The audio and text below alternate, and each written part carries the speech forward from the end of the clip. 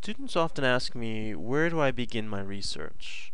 And this is usually after they've used Google and Google Scholar, Wikipedia, websites like that, and they still aren't finding what they need. What they really need are the hardcore engineering, really technical, really scientific papers.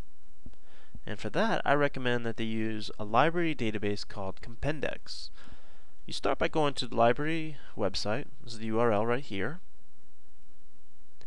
And once you're there, you go under Search and Locate and search the databases. Now this provides you a link to all of the databases we have, and there are hundreds of them. You can search your database by title. In this case we know we want Compendex. We can go ahead and search that. You can browse by title or browse by subject, and there is one specifically for ME. I recommend you just kind of take a look at some of the resources that are geared toward your discipline. Let's go ahead and search for Compendex. And you can see it's Engineering Village is the name of the interface, but the database we're searching is Compendex. And it's kind of cool because we can also search for Inspect, which is more of an applied science, applied physics, electronics, things like that. We can search for both simultaneously and get more results. Let's go ahead and enter a term that's popular right now, ethanol and fuel. You search it just like you would Google, and you get back about 3,000 hits. And that's really just too much. It's too much to work through. Let's go back and refine our search. And there's a couple different things we can do. What I really recommend is adding different keywords. So let's say we really want to look at efficiency.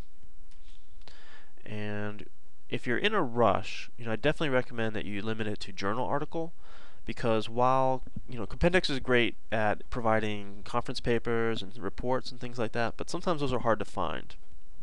A really good collection of ASME. If it's an ASME conference, it's very possible, very likely that we have the print. You can just ask me about that and I can help you with that. But to get started, let's say you really want to do a journal article. And let's limit it to English. And then you can do what do you want, the last 20 years, the last 10 years. Let's go back and let's just do the last couple years from 2000 forward. And let's search. This should cut down our hits a lot. We're getting 157, which is still probably a little bit too much, but we'll work with it. Over here, it'll show you the breakdown by database. It'll show you some of the major authors in your search, their affiliations, universities or companies that they work for. And this is really cool because it gives you some controlled vocabulary. What that means is these are other terms used to index the articles. So you really, maybe I want to look at energy efficiency, or maybe biomass, or fuel cells, or hydrogen. It gives you a lot of other terms to use and shows you the hit counts of how many articles fall in there. It gives you some classification codes as well as countries, things like that. So let's say, okay, here's an article. You read the abstract. You can see what it's all about. Again, it gives you those terms. Let's say you want this article. It sounds good. What you do is you hit this Find It at GT button. This will bring up a menu, and it's showing you it's available in full text. Takes all the information, the volume of the page, all that information, and all you need to do is click Go, and you'll get the text. If this full text is not available here, you'll have to click on this button for Find It in Print, which means it'll check our shelves to see if we have it here in the library.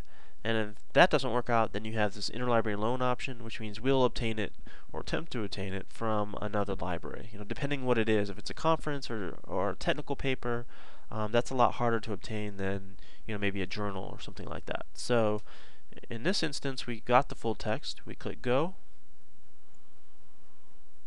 and sometimes it takes a little time because it has to go through one database to another. And eventually it comes up, and you can see we can get the full PDF right here, or I can look at it with text and graphics. And so that's how I recommend people start research using Compendex. And again, you can access this from off campus. Anywhere you can get online access, you just use your GTG ID information and log on in. Alright, so if you have any questions, let me know.